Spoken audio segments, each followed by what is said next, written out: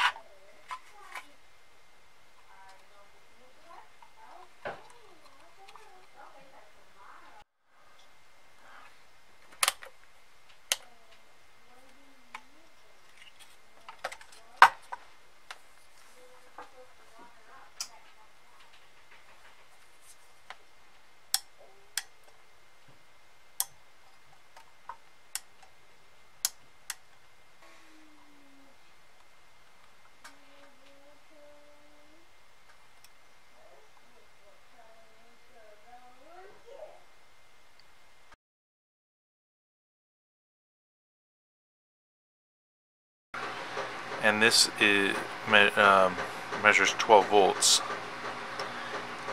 This is an output and an output signal.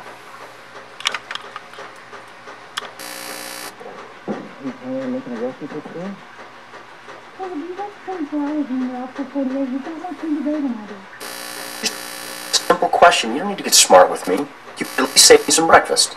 Well, I never know when you're coming home or going out. One of these things. Now, what is the problem? Did I offend you by walking?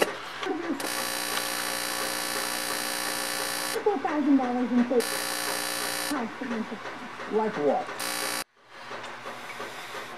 One of the things that I did was I removed these capacitors and tested them out.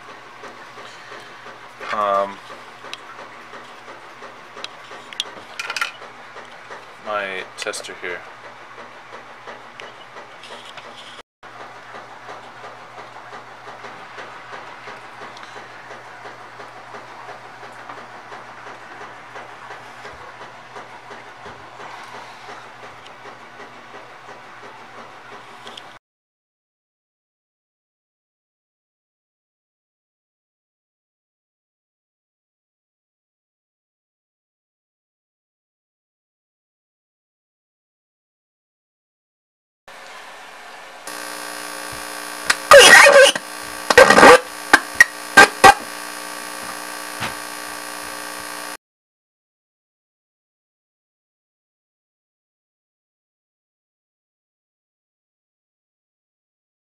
After some analysis, there are two caps that you probably want to replace, and it's these two caps right here. They're 47 microfarads, 63 volts.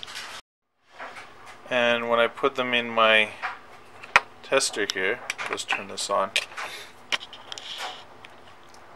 You can see when we're testing, these old capacitors were bad.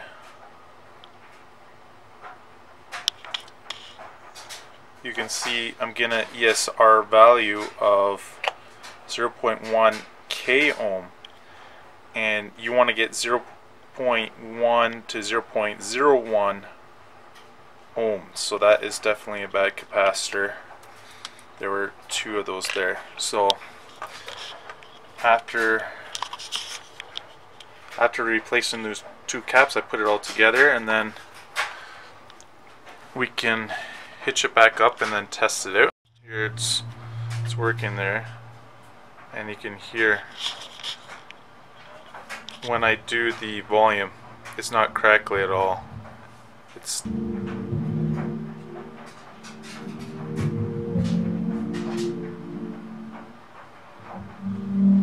So I hope that your subwoofer is now fixed and that you can go back and listen to some music.